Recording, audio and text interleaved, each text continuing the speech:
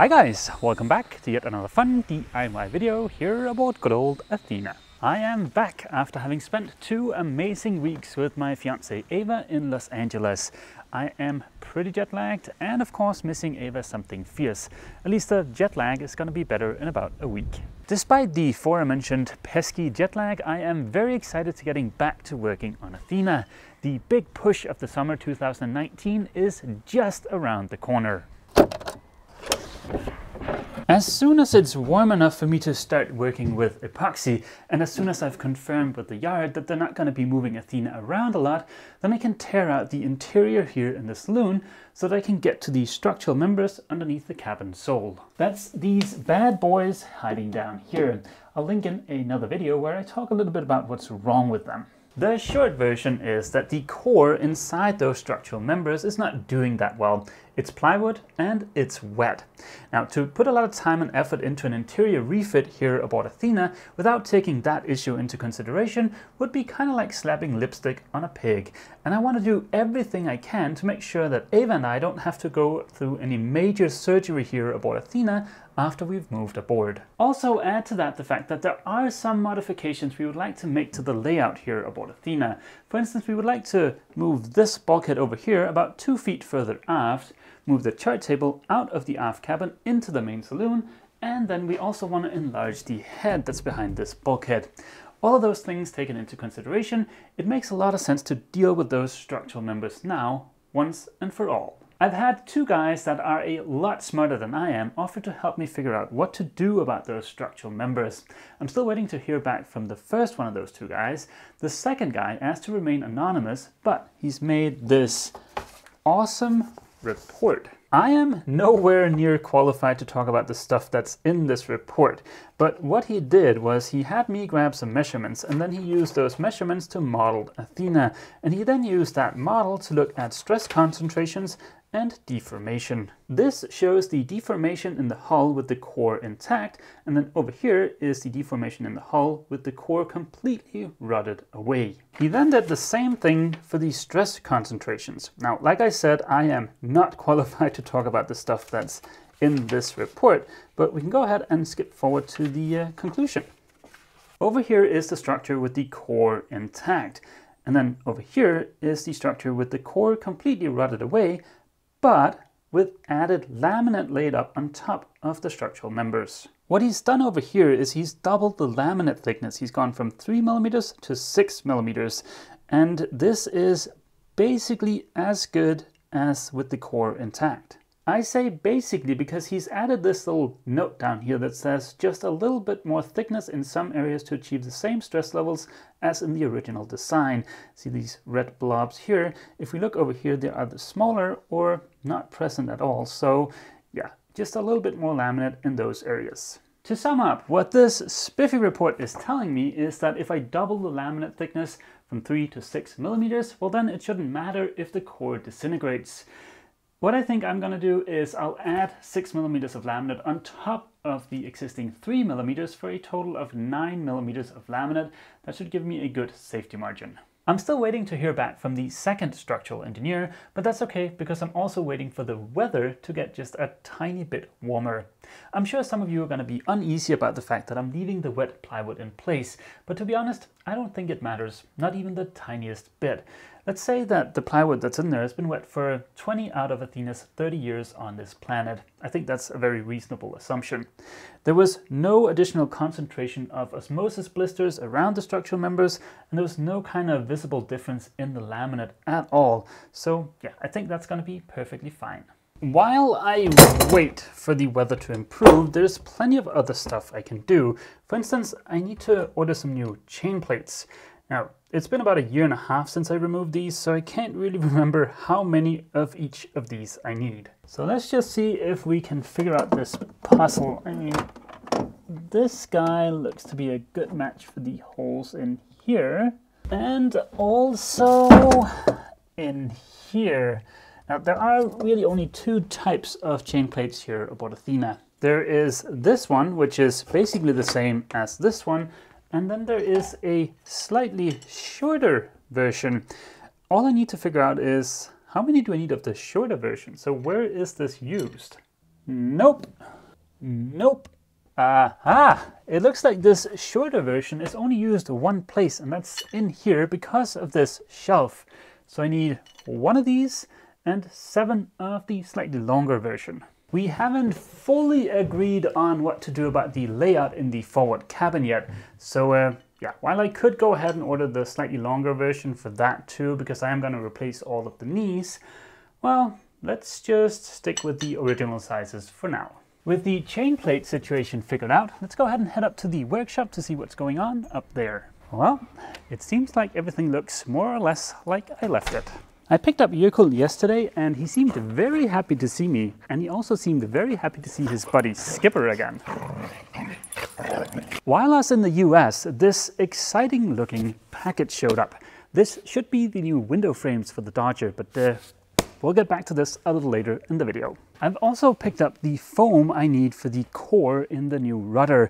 This is PVC foam sheets and they're roughly 10 millimeters thick. These should be flexible enough that I should be able to get them to conform to the shape of the rudder, but we'll find out tomorrow. PVC foam is very commonly used for composite constructions in a marine environment. If you've got a cored deck, there's a good chance it's PVC foam or maybe balsa or plywood, but most of Athena's new deck is PVC foam. I'll go a little bit more into why I chose sheets of PVC foam over some of the alternatives, either a little bit later in this video or maybe in next weekend's video. But let's take a look at the shell for the new rudder. I made this a few weeks back using vacuum infusion, but before I can go ahead and start laying up foam in the inside of this, I do need to trim these edges here. I figured the easiest way of doing that is simply just to pop the shell back in the mold.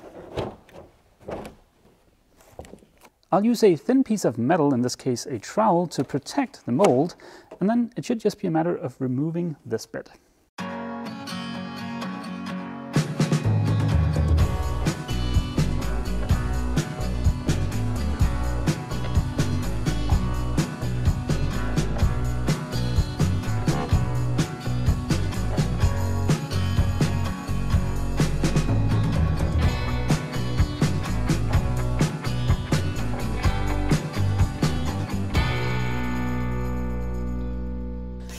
Good morning, guys. It is a beautiful Saturday morning. It's 5:52.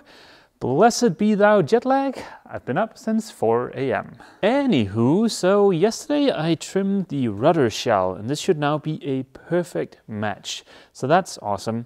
What's not so awesome is the tiny little mistake I discovered. See this little hump here? What I'm talking about is this rounded shape right here. That is actually a piece of metal that is welded to the rudder stock. This actually sat on the outside of the old rudder, so of course this shouldn't have been a part of the female mold, but I forgot to fill in that hole, and now it's a part of the shell. It's not a super big deal. Yesterday I laid up a little bit of glass here inside of the shell. I laid up that by hand, which felt kind of wrong in my super nice vacuum infused part here. But the important thing is that now I can just go ahead and grind away my little mistake.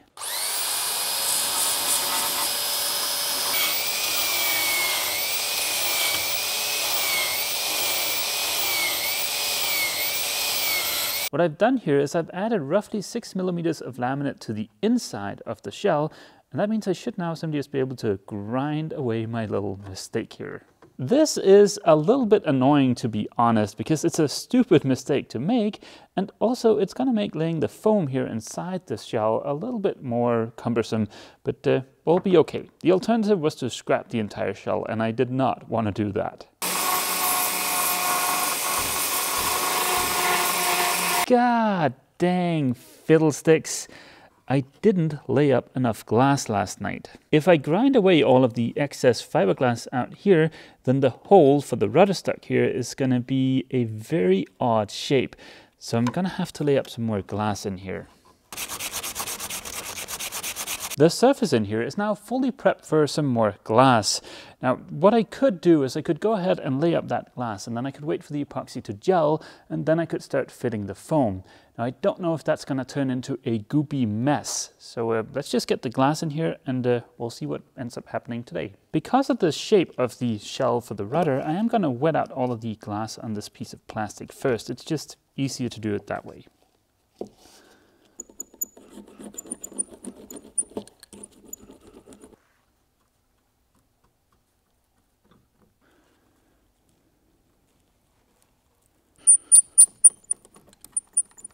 This should be plenty of glass, but to be honest, that little mistake has thrown a big wrench into my plans for this weekend. I was planning on getting all of the foam core into this rudder shell and getting it all done, but yeah, at least this weekend around I can blame the jet lag, and it's not like I don't have other stuff I could be working on. Like, for instance, Athena's fiberglass dodger, but let's just start by opening up this guy.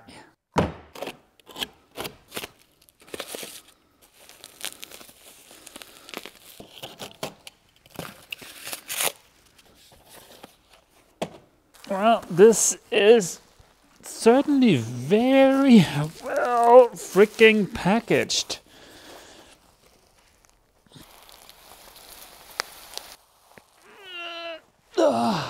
Woohoo! Ta-da! The new aluminum window frames for the fiberglass Dodger. A few months ago, Cement Boat Guy and I spent a bit of time designing some stainless steel window frames for the Dodger. They had rounded corners and they looked super nice, but they turned out to be roughly 3 times the cost of the aluminum frames. So yeah, aluminum it is. As you can see, these are not anodized yet, and there's a good reason for that, and that reason is called Brexit. I purchased these in the UK, and these are identical to the original frames, which is nice because that means I can go ahead and reuse the old glass. Now, even though I ordered these about a month before Brexit, the manufacturer couldn't squeeze in my order if I was to have these anodized. I couldn't find these aluminum profiles anywhere outside of the UK, so I figured I would just order them without having them anodized and then take care of that over here. Before I have these anodized, let's just make absolutely sure they fit. The manufacturer of these frames have the original drawings for the Warrior 38, so hopefully these will all fit. Ta-da! Feast your eyes on this.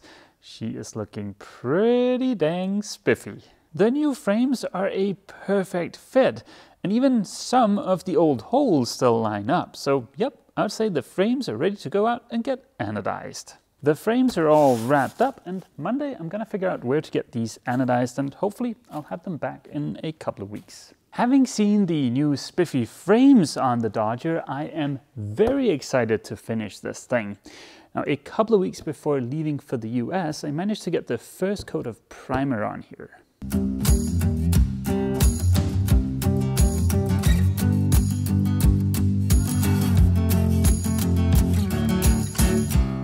The plan was to use this first coat of primer as kind of a guide coat, and that was a good plan because I found a bunch of little pinholes and some other imperfections. Like for instance right here, I don't know how I missed this before applying primer, but I found it and that's good, so now I can just go ahead and fair this.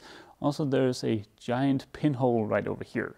Down here there is another area where I completely forgot to apply fairing compound, and this requires just a little bit more sanding. The last of the areas where I forgot to apply fairing compound is right here. It's a lot easier to spot with the primer on here. I also want to flip the Dodger around so that I can easily sand this area in here and get that primed too.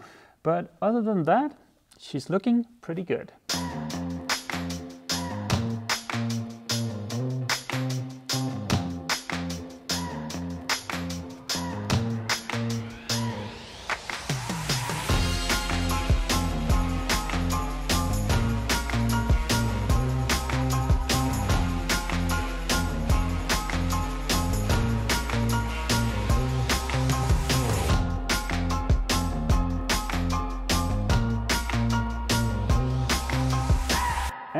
just like that, the inside of the Dodger is ready for top coat. The 30-second time lapse you just saw covered about 4 hours worth of work. A big chunk of that was spent dealing with a gift from one of the previous owners, a little bit of silicone. Silicone that was used for securing the wiring for the speaker that used to be right there. I removed the bulk of the silicone using a Stanley knife, and then I used this multi-solve stuff here, which claims it's able to dissolve silicone. I guess time will tell if that is true, because if this stuff doesn't work, well, then the paint job will fail. I'm going to leave the Dodger sitting like this for the next, let's say, 6 hours, just to make sure I don't mess up the primer. But let's go ahead and take a look at the rudder shell. It's been about 6 or 7 hours since I laid up this bit of fiberglass here using the fast hardener from West System, and I'd say that is pretty solid. It's definitely not fully cured yet, but I think this is good enough that I can go ahead and sand it and start laying up some foam.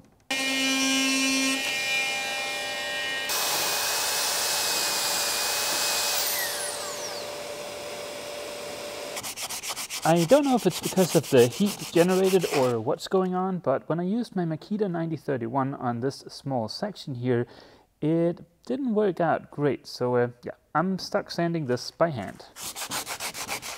Oh my God, the fiddlestickness is strong with this one. It looks like I need even more glass over here. Right now, if I remove my mistake out here, it looks like I've got about 1 millimeter or maybe 2. Yeah, let's lay up a little bit more glass. This god dang better well be enough glass. I mean, I've got a ton on there. I'm not proud of this. It feels kind of rotten to have to make a fix like this on a really nice part like that. Once the rudder is put together, I mean, it shouldn't really matter. It's more the principle of it. I'm gonna take Jökull for a walk and leave this alone to fully cure, but I'll see you guys, more than likely, way too early tomorrow morning. Good morning, guys. Guess who didn't wake up until 6 a.m. this morning? Yep, I guess that pesky jet lag is slowly starting to get better.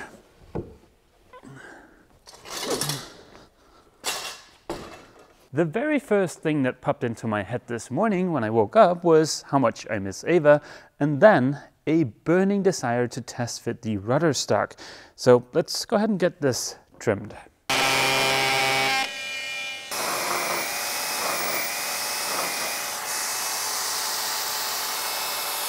It finally looks like there is enough glass here for me to go ahead and remove my little mistake here. And that will still leave about 8 millimeters of glass. So that should be a plenty. Oh my God, I'd forgotten how heavy this thing is, but at least it looks like it's a pretty good fit. Right now, this is sitting on top of my little mistake here. So really, that metal thing should be about 6 millimeters further down, sitting flush on the top of the rudder here. But that would also move this down 6 millimeters. It looks like I've got about 5 millimeters of room over here, but this is gonna need a little bit of trimming, I think.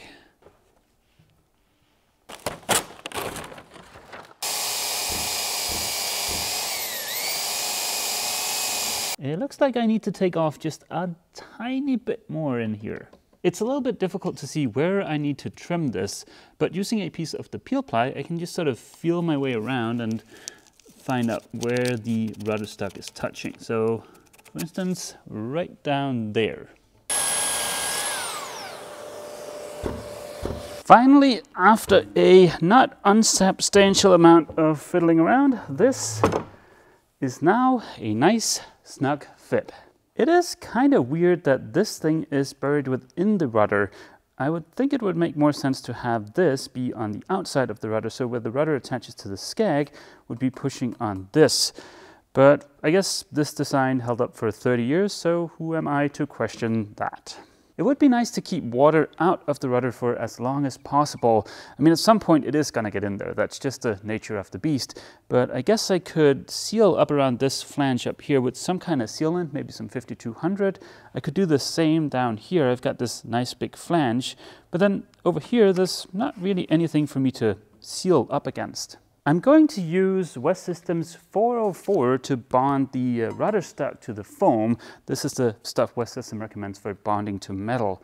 And I guess down here I could just have a big blob of that, or I could lay up another piece of laminate, say maybe 8mm thick or something, so that I have something to seal up against. What do you guys think? Let me know down in the comments. Although this fix-up here takes a little bit of the spiffiness of the vacuum infusion process away, I'm pretty pleased with how this turned out. I mean, it's going to be really annoying to lay up the foam in here, but other than that, this should be perfectly okay. Speaking of the foam core for the rudder, let me just touch very briefly on the PVC sheets I picked up. These were recommended to me by HF Industry and Marine here in Denmark, and I think they're a good choice. Originally, I wanted to use some kind of expanding foam to fill the rudder. Because of the shape of the rudder, I figured that would be the easiest thing to do. Pour that stuff in there, let it foam up and cure, and then remove the excess with a router. I looked at foaming epoxies because those are pretty spiffy for something like this.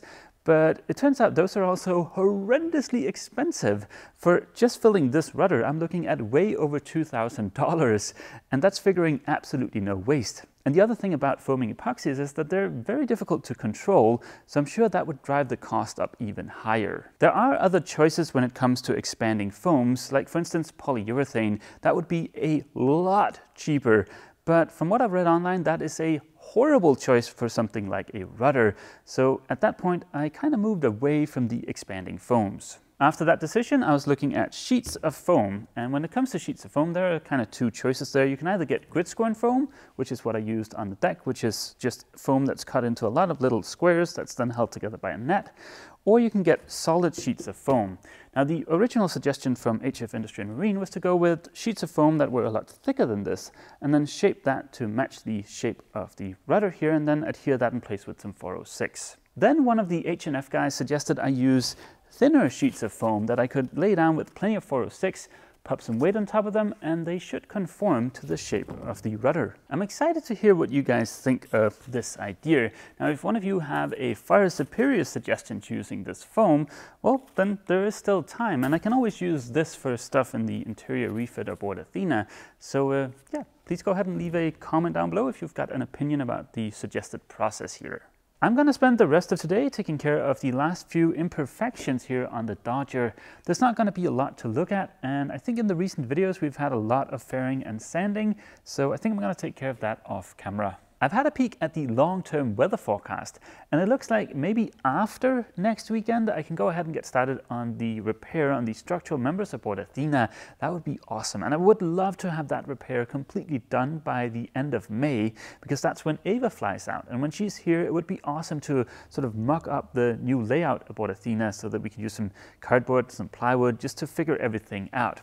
I guess next weekend we're going to get back to the foam in the rudder. I've picked up everything I need to remake the second shell for the rudder after my little vacuum infusion fiasco. So hopefully I can take care of that off camera during the week. So maybe next weekend we can get the two halves of the rudder sort of merged together. That would be pretty cool, but we'll see. As always, feel free to leave a comment down below, and don't forget, if you've enjoyed this video, remember to leave a like. See you!